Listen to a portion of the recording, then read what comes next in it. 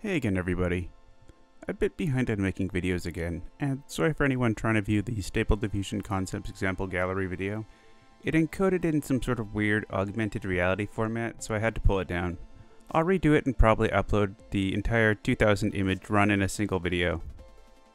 I've been trying out the new Textual Inversion training feature in the Gradio Stable Diffusion WebUI, and thought a video would be a good demonstration of just how easy to use it is, assuming you have supported hardware.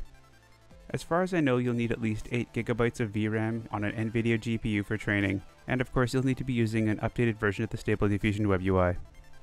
Today I'll go over selecting and processing images, and training and using a new embedding. I'll also be using Windows 10 for this one, but going through it on Linux is no different. Before getting started, I'd recommend skimming the wiki first because it covers the basics pretty well. But assuming you've done that, let's get moving. So over on the Textual Inversion tab, there's a bunch of new sliders and text boxes. Things are organized in a step-by-step manner, so we'll begin at the top and create a new embedding. Name is the token that's used to name and trigger your embedding. The initialization text is the initial phrase mapped to the embedding. As noted in the wiki, if the embedding is used with no training, the results will be the initialization phrase, or pretty close to it. The number of vectors per token is the size of the embedding. You can pass a total of 75 tokens in a prompt, and the embedding size will reduce this by whatever number is specified here.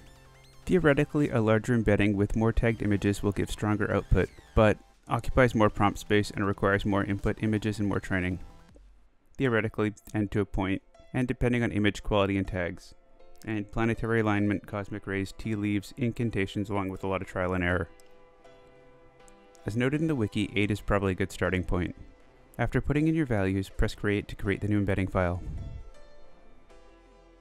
For the dataset, I've gathered a few images of concept art from the cancelled Fallout Van Buren game. Creating generic post-apocalyptic concept art is a trivial task for Stable Diffusion, but I want to refine things a bit and really trying to capture the retro future vibe.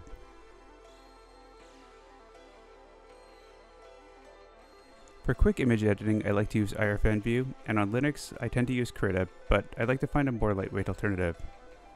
It doesn't really matter what you use as long as you can crop, resize, and handle JPEGs. In terms of editing, the only thing I'm going to do here is crop out some of the borders. If the images you're providing here have watermarks, try to remove them, or you'll end up strongly reinforcing the creation of weird, mangled watermarks on anything you're creating using your embedding.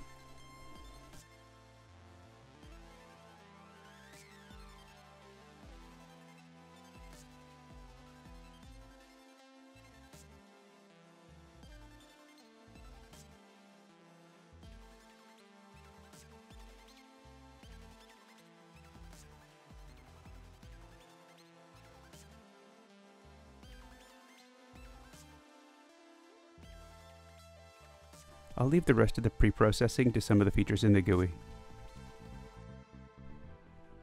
Specify the input and output directories in the boxes, and then there are 3 options you can choose from.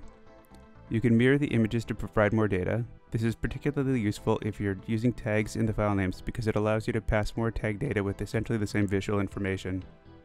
Split in 2 will attempt to create 2 images from input larger than 512 by 512 pixels.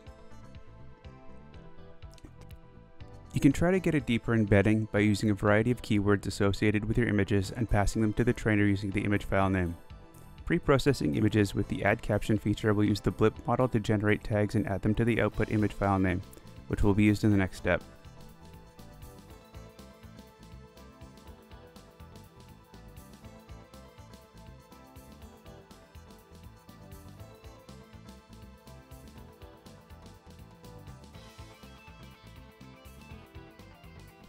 If you look at the file names here, you'll see that they've been renamed with their keyword-loaded descriptions. To increase the likelihood of success with your experiment, proofread the file names and rename anything that is poorly described. You don't really need to be too detailed here, sometimes only a word or two is way off. Train your embedding using the 3rd section of the menu. Select your embedding created above from the drop-down menu. The learning rate can be adjusted, but setting it too high will probably give you poor quality output. 0.005 is probably a good starting point, so it can be left alone. The dataset directory is the path to the set of images created by the pre-processing earlier, and the GUI will create a training log in the directory specified here. The prompt template file is used to generate variations of prompts, and the GUI will create training checkpoints and output test images every amount of steps specified here. There are two variations of the template files provided. If you've used the caption feature in pre-processing, using the style file words or subject file words templates will incorporate them into training. Subject file words would be best suited for objects, and style file words would be best suited for people or art styles.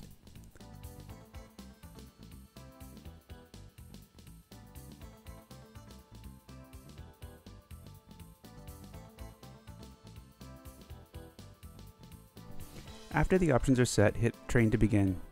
You can press Interrupt to stop training, and if a checkpoint is reached, you can resume later by providing the same data set.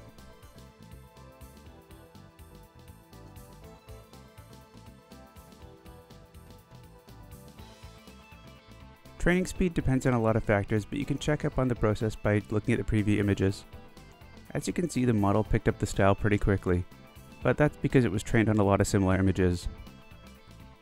Here are a few examples of how the embedding can be used. A quick word or warning that I'll try to elaborate on in a later video. It's probably unsafe to be sharing Python pickle files with random strangers on the internet. Pickle files are the checkpoints created by the trainer. They're essentially little zip files of Python code, and it could be any code. Malicious pickle files can theoretically be made to execute payloads on a target machine. I don't know of any reports of this happening yet, but there hasn't really been a reason for a ton of people to be passing around machine learning models before. The Hugging Face Stable Diffusion concepts library does have some sort of malware scanning on their files, but I haven't come across anything for home users yet. If you know of any updates on this, please let me know in the comments below. Thanks for watching.